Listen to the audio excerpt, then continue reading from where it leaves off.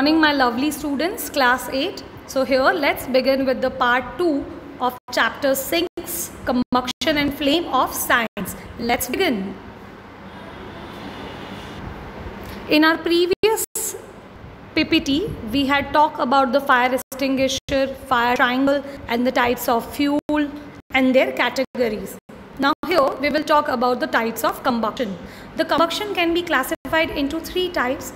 First is rapid combustion, second is spontaneous combustion, third is explosion, and the fourth is slow combustion. Now, just by looking at the word, you can identify what does this mean. Now remember students, science is all about the understanding and the logics, and it is present in our daily life. So whenever such keywords are asked in examination, you just break the word, you will find the meaning of such keywords. The first is rapid. Rapid is fast. Combustion is to get burned. So rapid combustion. Number 2, spontaneous combustion. That is very fast combustion. It takes place quickly. Third is explosion. That is like a bomb, bursting of bomb, nuclear bomb or the crackers. They just explode it. And the D is slow combustion. That is the combustion that takes place slowly. And that will not be a complete combustion because it is the slow combustion.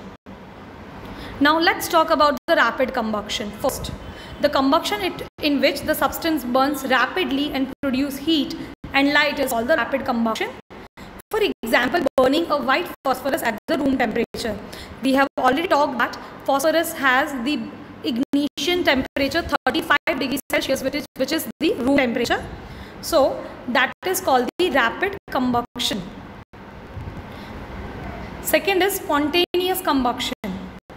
The type of combustion in which a material suddenly bursts into the flames without the application of any apparatus is called the spontaneous combustion. That is burning of the matchstick or the burning of the cigarette or some quick fuel that just get burst. Example of spontaneous combustion: the spontaneous combustion of coal dust in the coal mines and the forest fire caused by the spontaneous combustion. You might be knowing in the beginning of the year there was a huge spontaneous fire in the forest of Australia where 80% koalas died due to burning. So that is the spontaneous combustion, and it is not easy to control or take over such kind of fire. Explosion: a sudden reaction that takes place with the evaluation of heat, light and sound. A large amount of gas is formed and the reaction liberated. Such reaction is called the explosion. These examples are crackers and the nuclear bombs. Example is burning of cracker and even sometimes nuclear energy that just start with the bang. Okay, and we get not only heat energy, but we also feel the sound energy. Slow combustion: the type of combustion which takes place at the slow rate at the low temperature is called the slow combustion. For example, respiration. Now you are right. Yes, you correct. You heard correctly that even there is slow combustion taking place in all of us body. That is the respiration. Number 2 is rusting of an iron. This both are the types of slow combustion. Flame. A flame is a visible. Now something, when I say flame, you might have some picture, imaginary picture in your mind. A flame is a visible gaseous part of a fire. It caused by the highly exothermic reactions taking place in this thin zone. Some flames are hot enough to have ionized gaseous components of sufficient density to consider plasma. However, a candle flame which has temperature below 1500 degrees Celsius produce too low an ion density to be considered as a plasma.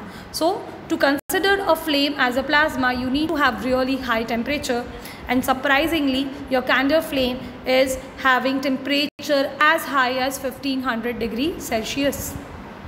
Substance which give out flame. Substance which vaporize during combustion gives flame. For example, kerosene and wax burn with the flame, whereas charcoal on the other hand does not vaporize and so does not produce a flame. Now these are the different zones of candle flame. Now this figure is generally asked in the examination. Kindly draw this figure in your notebook and label it well.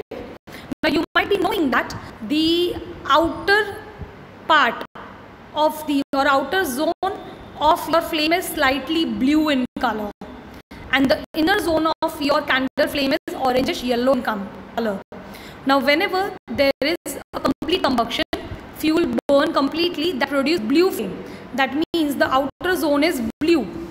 So that shows the complete combustion because it is in the direct contact with the oxygen. Similarly, when flame, the inner side, in the inner portion, it is yellow orange because it does not have the complete combustion. Now just imagine your gas stove. If they burn with the blue flame, that means they are having the highest amount of heat energy. Your food can be cooked in the lesser time. But if your flame is yellow or orange, that means your burner is not providing sufficient oxygen for the combustion, and that is called the incomplete combustion, and the heat energy is not enough. Now the outermost part is the hottest part, that you will draw blue. Middle part is moderately hot, and the innermost part is least hot, which is yellow in color. Okay, so you can see that the innermost zone of unburned wax is the black in color. So if you just cover this candle with some glass, you will find the black ashes of unburned part, and after some time the candle will blow off because it does not have more oxygen which will support the burning. We all have done such activity in our past. Goldsmith, that is jeweler, or the person who makes jewelry. Now goldsmith blow the outermost zone of flame with a metallic blowpipe for melting gold and the silver. So because that gold has the highest melting point, so it requires more temperature. So just by blowing using metallic pipe, they will provide more and more oxygen, and due to that the temperature will rise, and so gold can easily molded into different varieties of shapes of ornaments. Calorific value, this is my favorite question. I generally ask what do you mean by calorific value? The amount of heat energy produced on the complete combustion of 1 kg of fuel is called the calorific value. The calorific value is expressed in a unit called kilojoule per kg. Remember the unit. Now calorific values of different fuels are given here. You can see the highest calorific value is of biogas, which is 35,000 to 40,000, and then CNG, which is almost 50,000. You can say it is the highest with calorific value, and the methane gas, which is 50,000, as well as diesel, which is 45,000, kerosene 45,000, petrol 45,000. So these are the petroleum products with the highest calorific values. You can see the least calorific value is with the cow dung cake, which is with the 6,000 to 8,000 kilojoule. So generally cow dung cake, I have seen it is used for the domestic purpose for boiling water in villages, and it is free of cost. So people might prefer it, but it shows the incomplete combustion, so it produces lot of smoke, which is not good for the environment as well as human lungs. Let me tell you, the highest calorific value here shown is of hydrogen, which is 1,50,000. Now that's why this is the fuel that is used for the jet planes and the flights. So here you got the answer which was asked earlier, that what kind of fuels are used for the jets and helicopters and the plane. Yes, that is hydrogen gas, because it has the highest combustion and the highest calorific values. Now disadvantage of burning fuels. The carbon fuels like wood, coal, petroleum release unburned carbon particles. These are pollutants and cause respiratory diseases. So whenever there is an incomplete combustion of any fuel, that may lead to the diseases which are related to lungs and the respiratory system. And let me tell you, most important organ in your body is lungs, because it is the supplier of the oxygen. It exchanges gases between the alveoli and the cell of the body. So you have to extra take care of your lungs, number one. Number two, you should stay away from the smoke or some person who's smoking in the public. Incomplete combustion of this fuels give carbon monoxide gas. That's why in the case of fire, sometimes people even died not only due to burning but due to this poisonous gas entering their breathing system or the lungs. Let me tell you, carbon monoxide is that poisonous. If the person is kept in a room with the carbon monoxide, he will immediately die. It is very poisonous gas and can kill the person who inhales this gas. Disadvantage of burning fuels. Now, fuels, without that we cannot live, but still there are certain disadvantages that we cannot ignore, and just looking at to those disadvantages, what we should do is we should reduce the use of fuel whenever they are not required. Number one, combustion of most fuels release the carbon dioxide and the environment, increase the concentration of this gas, leads to the global warming. Burning of coal and diesel release the oxides of sulfur and nitrogen dissolve in the rain, water and form the acid.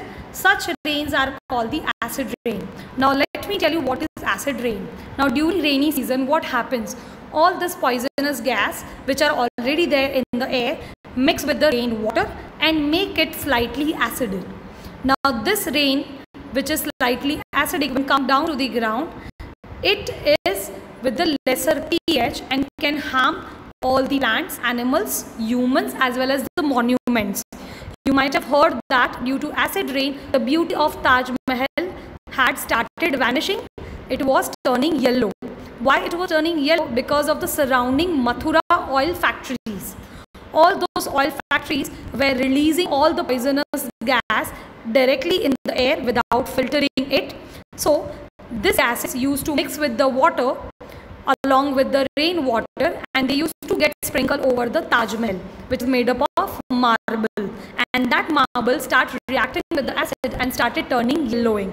So you can imagine how fatal these gases are. So one should avoid using fuels if they are really not necessary. Number two, that's why you should go with the fuel which completely combust or completely oxidize.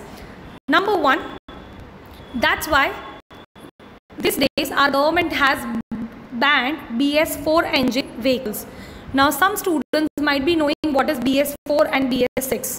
Now BS4 is the older type of engine, and that has been replaced with the BS6 engine, which produce less amount of unwanted gases when you use the fuels. Global warming. Now global, that means earth, and warming is to heaten up. So global warming is the rise in the temperature of atmosphere of the earth. This results in melting of polar glaciers, which leads to rise of the water in the sea. Low-lying coastal areas may even be submerged under this water. Now imagine, because of global warming, does all the glaciers of Himalayas and Ladakh starts melting, and they started coming down to the ground level as a flood. So all the lower levels community and villages might suffer with the floods, and they get vanish in the water. So that way it is very threatening and alarming situation, which is the global warming. An entire world is fighting against such situation. Thank you. I hope you have understood this chapter well. I'll give you the revision for this chapter. Just go through all the videos thoroughly and write down the textual exercises. Don't forget to draw the flame figure with the label, proper labeling, and if possible draw the colored figure of the flame. Thank you.